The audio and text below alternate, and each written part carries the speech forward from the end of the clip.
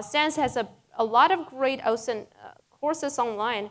If you never heard about crowdsourced OSINT, start with some OSINT trainings and start with some webinars and videos.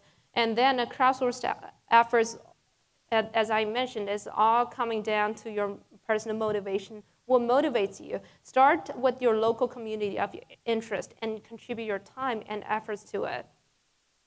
Several go-dos, I want to list it out here. First, start with the field and case you are interested in. For example, in missing person cases, if you want to contribute to it, Trace Lab is a perfect starting point. They are always open to more participants joining in.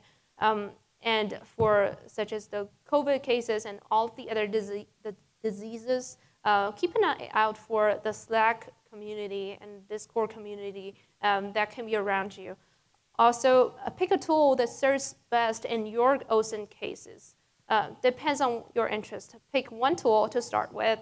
And the last but not least, make a holistic plan identifying the root cause of the case behind this, the field of your interest.